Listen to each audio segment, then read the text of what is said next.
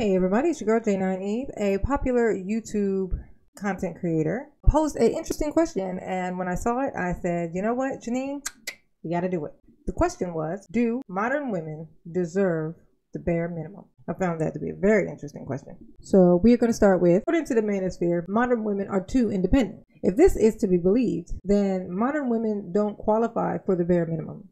It seems as if they are becoming what seems to be the maximum, which I'm just using because it's the opposite of minimum. So if they are maximizing their potential, it seems like the purpose is so that they won't have to settle for the bare minimum because they have been exposed to what it looks like when someone is settling for the bare minimum. Probably their parents, their mother, to be specific, or even themselves in the past. It would explain why men are rebelling in the way that they are. It's a natural choice for the male species, and thus they try to find someone, a more suitable mate, to fall into the bare minimum situation, which, like I said, takes us back to manosphere says modern women are independent. Therefore, they don't even qualify for bare minimum. They won't have bare minimum anyway.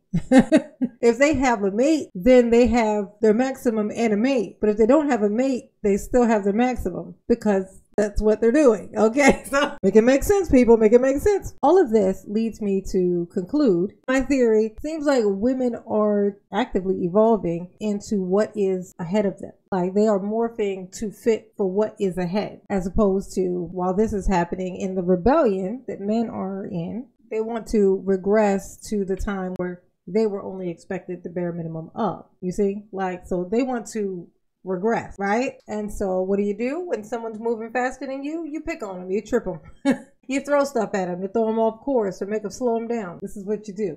This is the manosphere. And so all my thoughts brought me to this conclusion. I just wanted to throw that out there. Just my thought. And I call this theory manosphere troglodyte theory. I'm an asshole and it's okay. Drop a like, hit a subscribe, all that good stuff. I'ma love you. Be kind. Peace out.